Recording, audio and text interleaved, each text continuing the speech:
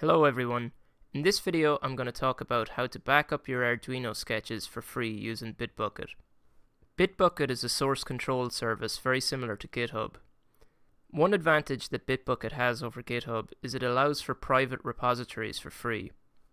I do think GitHub is a bit easier to use for beginners, but private repositories cost at least $7 a month on GitHub. So why is this important? If your hard drive broke today, how many Arduino sketches would you lose? Another useful feature about this setup is you'll have access to your sketches even when you're not on the computer you wrote them on. Setting this up is free and will only take a couple of minutes, so there's really no reason not to do it. There are some configuration steps I'll go through in this video that you'll only need to set up once. After that, your sketches will only take seconds to back up. The first thing you'll need to do is go to bitbucket.org and create an account. Then go to sourcetreeapp.com and download the application. I'll leave links to both of these in the description below. When you're installing the SourceTree application, log in using your newly created Bitbucket account. Follow the instructions on screen until you get to the part about cloning a repository. When you get to there, you can just click Skip Setup. When asked about an SSH key, click No and we'll create one now. Click on Tools and create or import SSH key. Click Generate and move your mouse around to generate a random key. Enter in a passphrase and save your public and private key. We'll use the private key later in the video. Then copy the generated key to your clipboard. Click on your profile on the Bitbucket website and click Bitbucket Settings.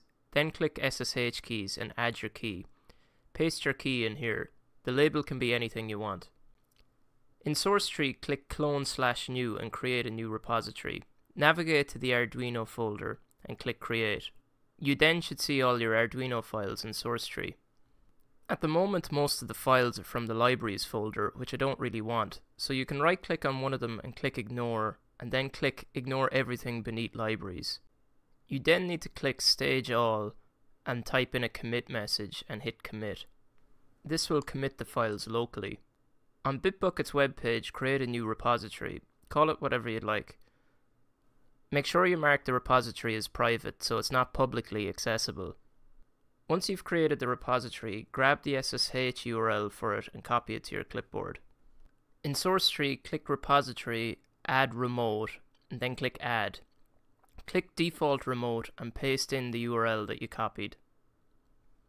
We now want to push the code up to Bitbucket, so click Push and push again.